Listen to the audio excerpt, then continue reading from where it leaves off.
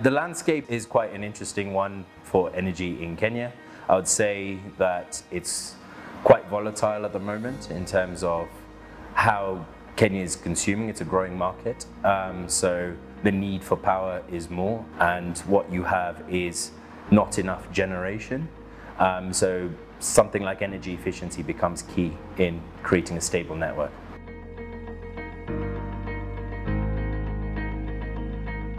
Accor is the second largest hotel management company in the world. In this part of the world, we're actually the most aggressive, fastest growing and largest footprint hotel management company. I'm really glad to say in this little market of ours, Nairobi, we have both in this hotel and my previous hotel, Ibis Styles, we have had very fruitful negotiations and discussions and implementations with companies such as Best.Energy that are market leading in this field.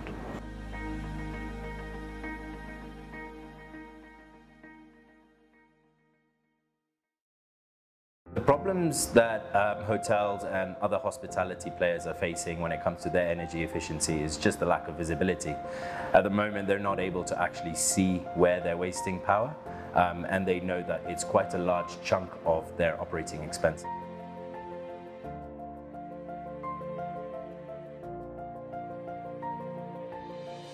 I'm what you'd probably call an energy manager in this project, whereby as Best.Energy, we've started with the installations for all the monitoring equipment, all the way through to now training the team on site, which includes the engineers all the way through to the different HODs, in terms of understanding what energy management is, understanding the different strategies that we're trying to take up to bring down their consumption as much as possible.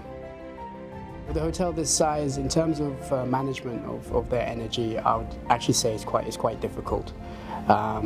Why? Because you've got a lot of different sections that you have to consider.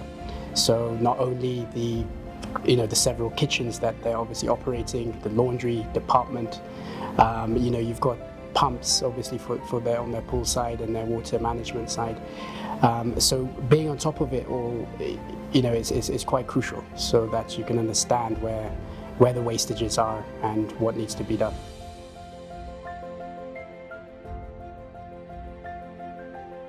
The Q's products we've attached in the use we've put it in for the refrigeration. So in a project like this, we've used it on the cold rooms.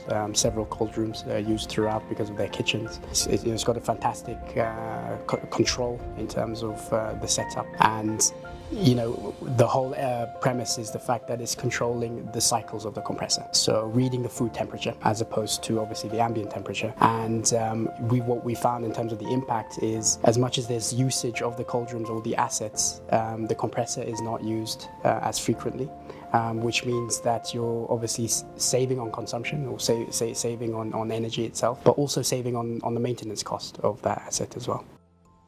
To see a net gain on this project from the moment we started installing Eniscope was about a 3 to 4 month period, where we were able to gather enough data to make quite significant changes to their operations. And since then, we've seen a net gain every month. So it's been a phenomenal progression in the project.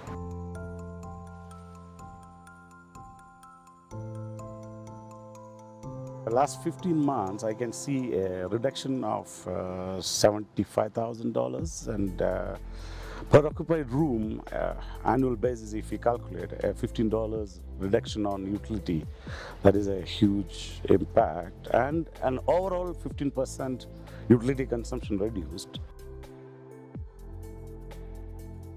With the success of Movenpick, we're very confident that this will be spread across the wider network of Accor brands.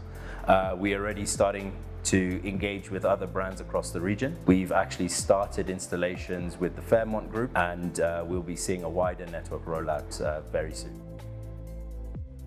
Eniscope is such a huge device. The data it outputs compared to the size of the device, it's very amazing the way it performs.